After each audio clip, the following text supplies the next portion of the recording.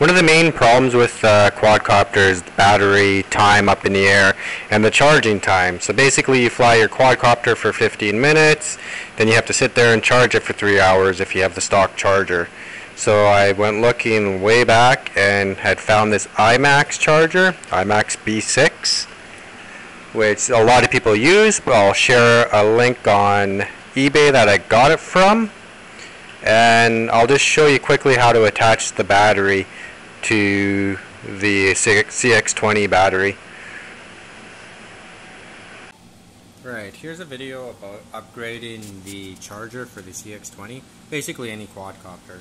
But I'm just going to show you the settings and the benefits of upgrading. So here's the one that came with your quadcopter, and then here's the iMAX B6. It's actually really cheap, and it's one of the best upgrades you can do for your quadcopter needs. So basically the settings for this is, say if you have the stock battery, and that one's 2700 milliamps. So I also bought another battery that's at 2800, and that's why my setting right now is at 2.8. So basically you'll want to do 1C. If your battery can't handle 1C, there's no point even using that battery to begin with.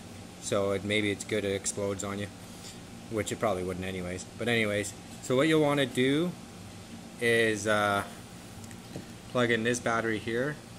Pause it for a second. Okay, so I connected the battery up. So the wires go like this. You'll have a connector with banana connectors at the end of it. They plug in here on the side. I'm making this video a little dark so you can actually see the LCD screen. So it plugs in there. Because you're using a 3C battery, it plugs into the 3C section there. And you'll also, at the end of these wires that came with it, the clips, you want to clip the positive there and a negative to that one. So because this is a stock battery at 2.7 or 2700, you'll want to change it from the 2.8 like this. So you'll push the battery type. I'm just going through them. So I'm on LiPo, push start, and then push start again. So this is where you'll want to change it to the 2.7. So the way this is on now, because it says LiPo charge, it's not actually doing a balance charge. So just push start 2 more times. So if you want to go to the balance charge, which is the best way to do it, push this guy here once, and now it'll say LiPo balance, and it's at 2.7 amps, 11.1 volts, 3S. So now what you'll want to do is push the start button, push it again, and then just hold it. So we're just going to check the battery, and then just push start again.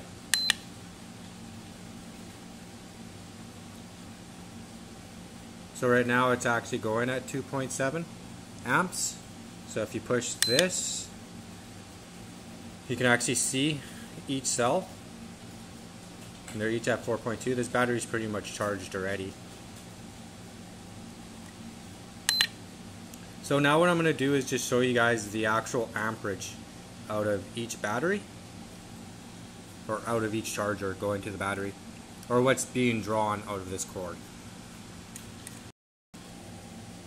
Okay, so now I got the stock charger back hooked up again to the 2700 battery, and I have my voltmeter attached to it for amps. So I'm just going to connect this guy. Okay, so now it's charging, and it's charging at 0.68, so basically 700 milliamps. Now if you do some quick math, if this one's charging only at 700 plus whatever milliamps the unit takes itself, which is probably 0.2 or something, because I'm actually testing the amps before the charger, so whatever circuitry is inside here is obviously taking a couple of milliamps as well. But anyways, we'll say it's 0.7. So basically if you times 0.7 by 3, you get 2.1 amps. And that's basically 3 times faster using the iMAX already. So I'll show you the amp draw from the other one just to see how true it actually is, if it actually is 2.8. So I'll hook that guy up now. Okay, so again I have this the iMAX B6 connected to my meter for testing the amps. Again, I'm going through the power cable instead of going through the output here. So my measurements are going to be off just a little bit. So I'll connect it to power. So again, I have it set up for a LiPo charge 2.7. I'm just going to set it for the balancing. Okay, so now you can actually just hold the enter button. So right now my meter's sitting at 0.04 milliamps.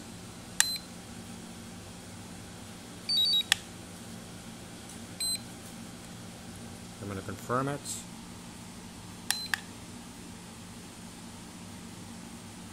So it's starting to climb up now.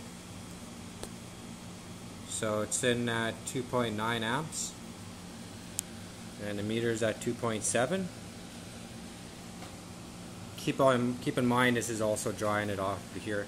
Just for a quick pause, I'll connect it on the output and just do a normal charge without a balance charge just to see what the actual amperage draw is, to see how close it is to 2.7.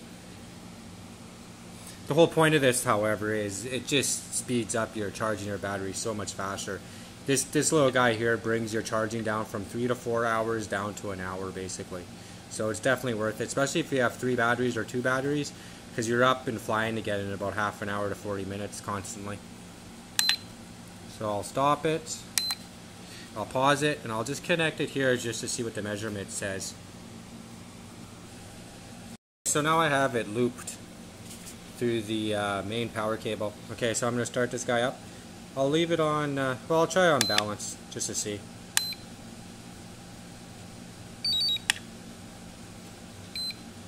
Okay, so all is good. So this is what I'm curious about here. It's only supposed to go up to 2.7. So it's starting to drop.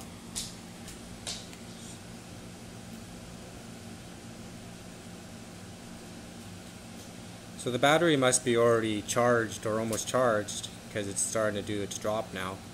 Usually when it gets close to the end, the amperage starts to drop again.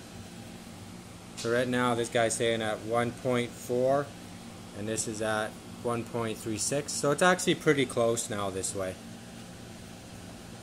This isn't really the point of the video anyways. I'm just wanting to show you what the actual amperage is and what you're actually saving for time. So once again, I'll pause it. Alright, so I have it all hooked up back again. I drew some of the amps out just by flying the quadcopter around just to drain the battery a bit. But anyways, point is this charger is totally worth the money. It just speeds up the charging time just so well. And for only $18 US, it's definitely worth it.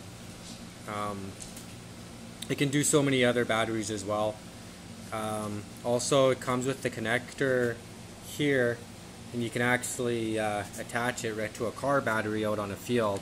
That's where I salvaged these wires from, was I snipped them off for another project.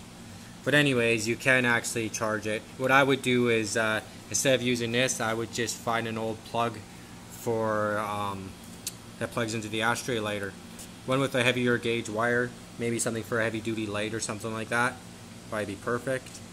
Okay, so that's it guys. Thanks for watching.